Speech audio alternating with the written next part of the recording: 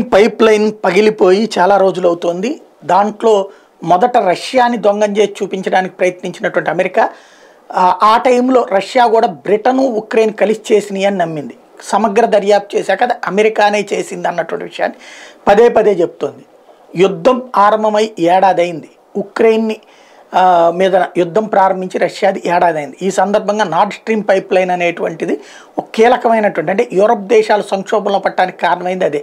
Europe దేశాలు తన మాట వినకుండా రష్యా దగ్గర నుంచి ఆయిల్ కొంటుందన్నటువంటి కోపంతో నేరుగా చేయకుండా రష్యా వంక చూపించి రష్యానే పేల్చేసిందంటూ నార్డ్ స్ట్రీమ్ పైప్ లైన్ని అమెరికానే పేల్చేసింది అన్నటువంటి విషయాన్ని మరొకసారి రష్యా తేల్చి చెప్పింది.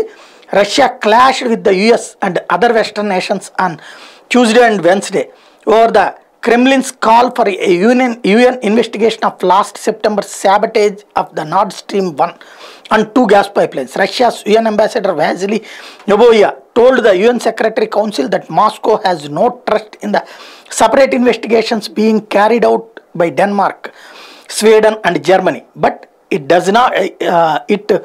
does fully trust UN Secretary General Antonio Guterres to establish an independent international investigation of the explosions. ఇది ఐక్యరాజ్యసమితి భద్రతా మండలి ద్వారా ఈ నార్డ్ స్ట్రీమ్ పైప్ లైన్ ధ్వంసాన్ని దర్యాప్తు అంటూ ఈ అమెరికా యూరోప్ దేశాల భాగస్వాములతో దర్యాప్తు చేయించేసి జర్మనీ డెన్మార్క్ ఇట్లాంటి వాళ్ళందరితో వాళ్ళు కలిసేసి ఇది రష్యానే చేసిందని చెప్పేస్తారు రేపు పొద్దున. ఈ నాటకానికి తెరదీయబోతుంటే మేము వాళ్ళెవరిని నమ్మో, ఎవడి మీదనైతే మేము ఆరోపిస్తున్నామో వాళ్ళ అనుచరులతో చెప్పించడం ఏంది. అవసరమైతే ఐక్యరాజ్యసమితి చీఫే వచ్చి విచారించండి, మీరు ఏది చెప్తే అది నిజమని మేము అంగీకరిస్తామంటోంది రష్యా. ఇది రష్యా ఎదురుదాడి వ్యూహం.